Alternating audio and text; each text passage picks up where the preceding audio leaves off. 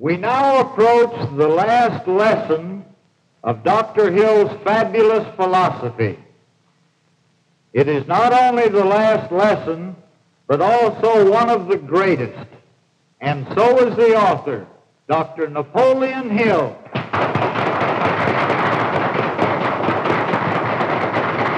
you. Thank you very much. Thank you. Thank you. We come now to the end of the line, lesson 17, the climax of the entire philosophy of personal achievement. The title of it is The Law of Cosmic Habit Force. The law of cause and effect, the comptroller of all natural laws, the coordination of the universe.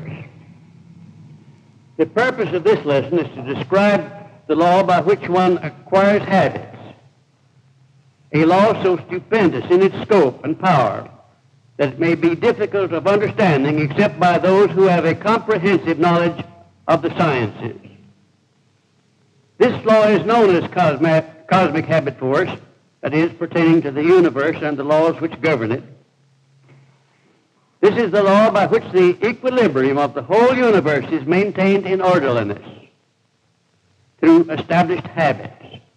The law forces every living thing and every inanimate particle of matter to adhere to and follow the vibrations of its environment, including, of course, the physical habits and the thinking habits of mankind. The purpose of this course, on which the previous lessons are based, has been designed to enable one to establish habits that lead to financial security, health, and peace of mind necessary for happiness.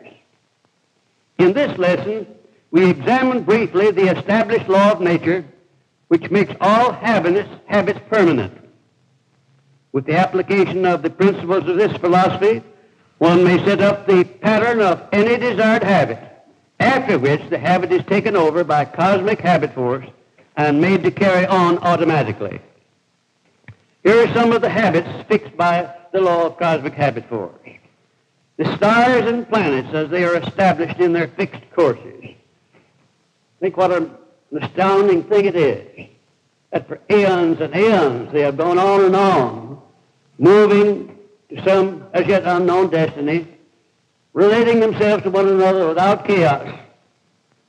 And the seasons of the year, and the reproduction and growth of everything that grows from the soil of the earth, each seed reproducing precisely its own kind without variation, and the reproduction of every living thing, from the smallest insect and the microscopic infusoria on up to man. The chemical actions and reactions of matter, from the smallest particle of matter, the electrons and protons, to the largest particles of matter as they exist in the stars. All actions and reactions of matter are based upon the fixed habits of cosmic habit force. The perpetuation of every living thing through the sex principle. Each seed reproduces its own kind, but each individual reproduction is modified by the vibrations, that is, the environmental influences of the environment in which it exists. Thought habits of individuals are automatically fixed and made permanent by cosmic habit force, no matter whether they are negative or positive. The individual creates the pattern of his thoughts by a repetition of thought given on a different subject. But the law of cosmic habit force takes over these patterns and makes them permanent unless they are broken up by the will of the individual. Man is the only living creature that is equipped with the power of choice by which he may establish his own thought patterns or break up and rearrange them at will. Therefore, let us now consider briefly some of the practical applications one may make of this great benefit.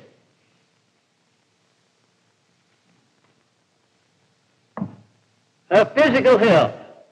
The individual may contribute to the healthful maintenance of his physical body by establishing habit patterns in connection with the following subjects. Thinking. A positive mind leads to the development of what is known as a health consciousness. and cosmic habit force carries out that thought pattern to its logical conclusion. But it will just as readily carry out the picture of an ill health consciousness created by the thought habits of the hypochondriac, even to the extent of producing the physical and mental symptoms of any disease on which the individual may fix his thought habits through fear. See the lesson on health maintenance for further details on that.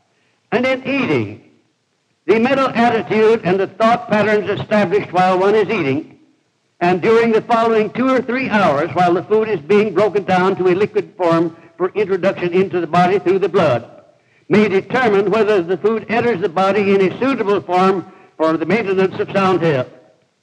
It is a well-established fact that the power of one's thought enters into and becomes a vital part of the energy that is carried into the body through the food, and that worry, fear, and all negative thoughts poison the food. Therefore, controlled thought habits during mealtime is of the utmost importance to the maintenance of sound health. And work. Here, too, mental attitude becomes a vital ally of the silent repairman that is working on every cell of the body while one is engaged in physical action.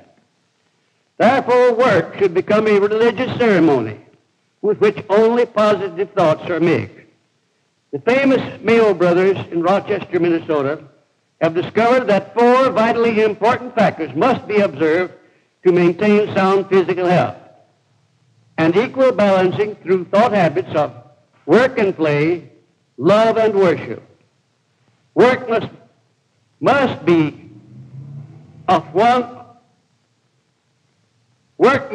well mixed with play and worship, must be mixed with love, or ill health will occur in some form. Observe that here enters a sound explanation of one of the major reasons for adopting and following the habit of going the extra mile. That is, rendering more service and better service than one is paid for, and rendering it in a pleasing mental attitude. This habit not only benefits one economically, but it enables one to work with a mental attitude that leads to sound physical health. For comparison, consider the person who has the habit of griping and who performs all work grudgingly and in a negative frame of mind. It's a well-known fact that such individuals are seldom physically well, but they are constantly ailing, some of it real, some of it imaginary, but all of it destructive of sound health. Then in the elimination of body waste. This process takes place through the liver, the lungs, the pores of the skin, and the alimentary canal. These eliminative processes function orderly when supported by the proper thought habits and diet habits, both habits being taken over and made permanent by cosmic habit force. A definite major purpose.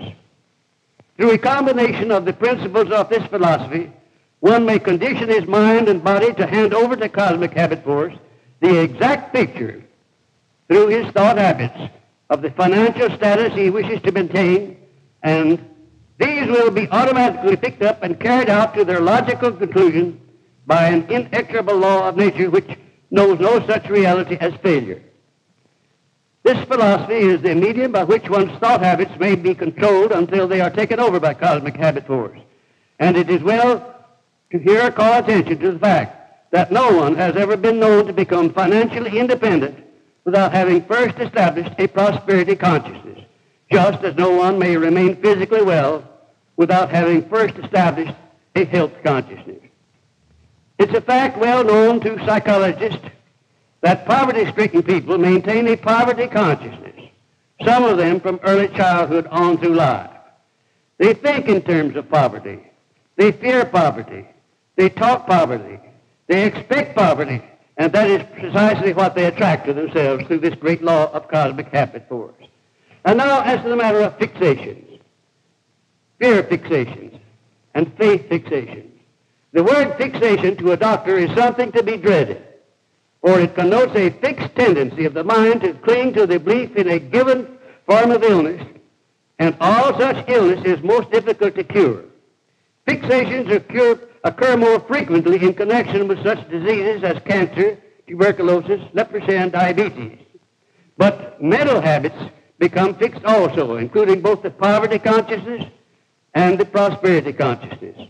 Fixed through the law of cosmic habit force, and some of these are these: poverty, imaginary illness, laziness, envy, greed, anger, hatred, jealousy, dishonesty, drifting without aim or purpose, irritability of mental attitude, vanity, arrogance, cynicism, sadism, and the will to injure others. And here are some of the positives subject to fixation by the law of cosmic habit force. Definiteness of a major purpose in life, make it a fixation by all means. Faith, personal initiative, enthusiasm, willingness to go the extra mile, imagination, the traits of a pleasing personality, accurate thinking, and all the other traits recommended in this philosophy of individual achievement. One should develop fixations by all means, but one should take care to see that they are fixations on the subject of that which one wants, not that which one does not want. Everything one does is the result of habit. Sometimes the habit is voluntary, sometimes it's involuntary, such as the habit of breathing, circulation of the blood through the heartbeat. But all habits are made permanent unless broken up by the power of the will, by the law of cosmic habit force. The way to health, wealth, and happiness is by controlled habits. You can make your habits what you wish them to be. All habits that are voluntary begin by the control of one's thought habits. And these happen to be the only thing over which the Creator has given man complete, unchallenged, and unchallengeable control. Nature breaks up established habits of man ever so often through wars, drought, economic depressions, epidemics of disease, and other ways. All this breaking up process is a means preparing the way for growth. It's foolish for man to speak of going back to the old party line in politics, the old orthodox form of fear and superstition of religion, the old slave way of dealing with workers, and the old way of wars as a means of settling differences between nations. Nature is on the march, and the direction is forward, not backward. This age of world chaos is the Creator's way of preparing the world for a better system of human relationships. Men of achievement may be parts of nature's overall mosaic picture, pattern, or plan, and that which they believe they are doing may actually be serving some purpose beyond their comprehension, such as these men: Thomas A. Edison, Andrew Carnegie, Henry Ford, Mahatma Gandhi, Thomas Paine, Robert G. Ingersoll, Voltaire, and Hitler. Nature often tears down, reshapes, and rebuilds that which does not conform to her overall scheme. Social heredity and physical heredity, maintained through cosmic habit force, is the means of perpetuating religious, political views, and so forth, both false and true. Communists are making an organized drive all over the world to indoctrinate the minds of the youth with the idea of communism by application of social heredity. Any idea, plan, or purpose which is repeatedly submitted to the mind of any person will be taken over by the law of cosmic habit force and made into a definite pattern, which this law will carry out to the logical conclusion of that pattern. This explains why it is so necessary for one to develop a success consciousness by applying the 17 principles of the science of personal achievement.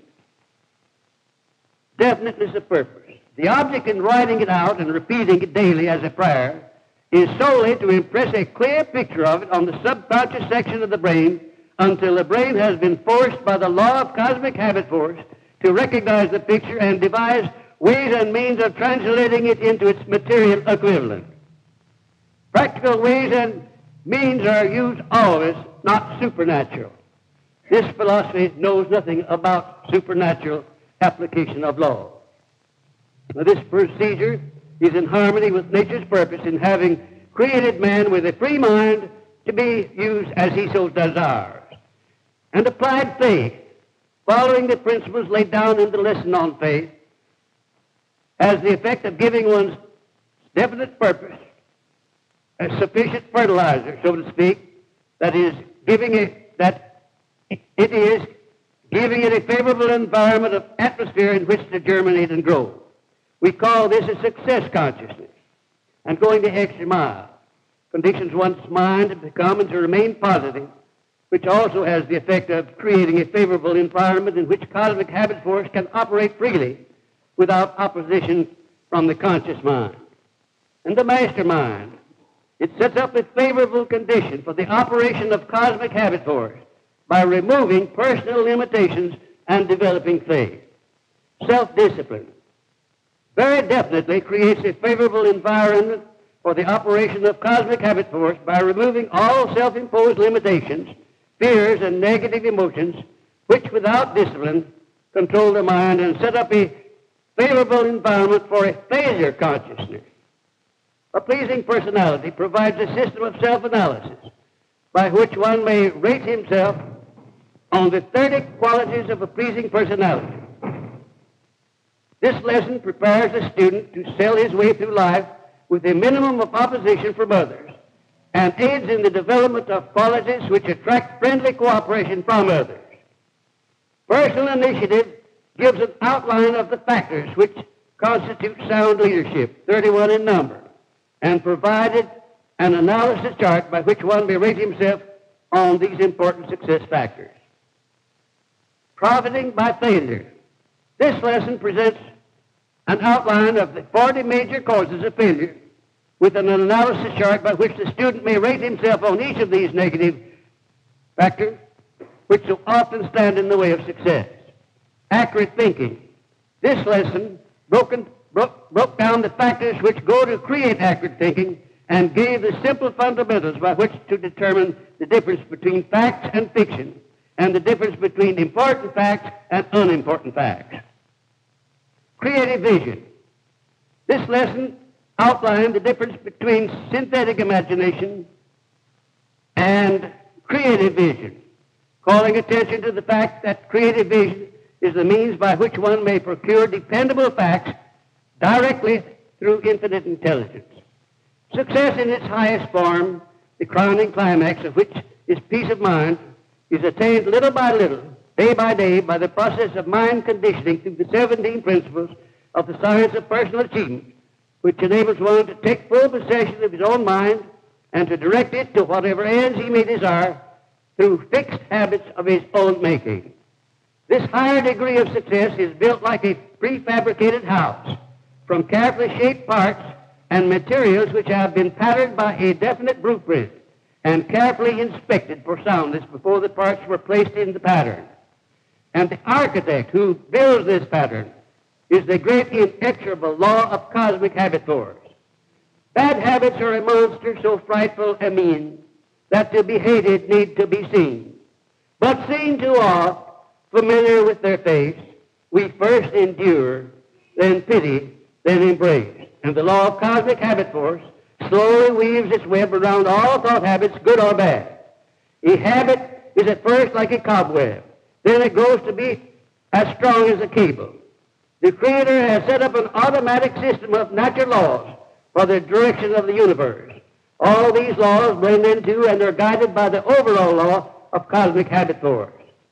You start the pattern off on any habit you wish to develop, and cosmic habit force will take over the pattern and make it a fixation. Two important basic fundamentals of this lesson.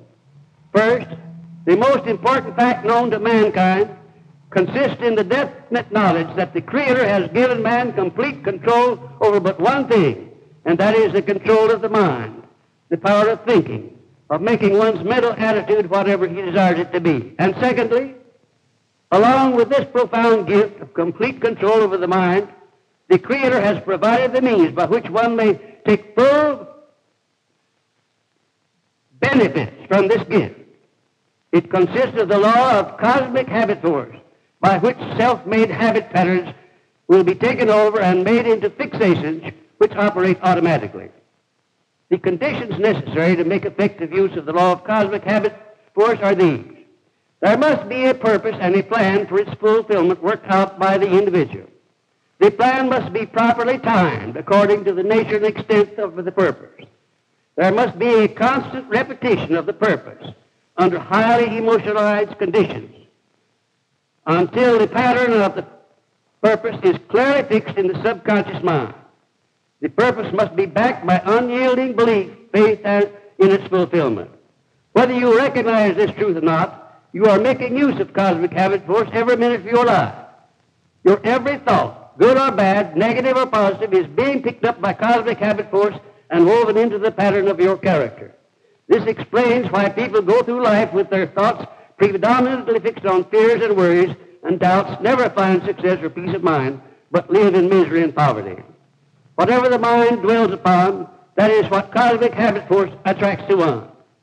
One should have a definite technique for the application of the law of cosmic habit force so it will attract to them the desirable things of life.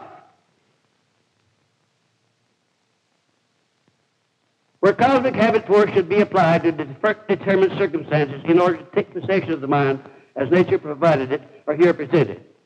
Number one, definiteness of purpose, major and minor purposes. Definite routine for developing health consciousness. In the development of and maintenance of a positive mental attitude. The habit of taking personal inventory every 6 months with an accurate listing of all assets and liabilities, including both tangible and intangible things. In the development of a system for applying the principle of going the extra mile in your job or profession or business or source of income. In a system for mastering the 6 departments of the mind, as shown in the chart which accompanies this course. In a system for budgeting and making better use of time.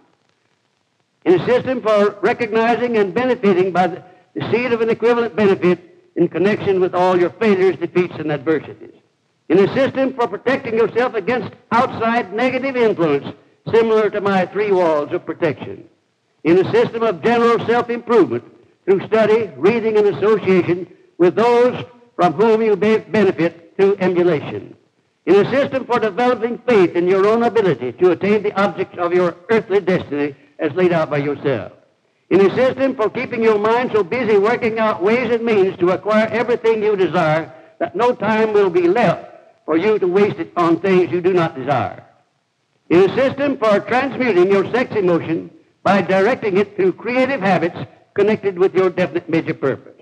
And in a system for one or more mastermind alliances from which you may borrow the education, personality, special knowledge, experience, and spiritual forces of others who cooperate with you and who you need in the attainment of your definite major purpose in life. And I thank you.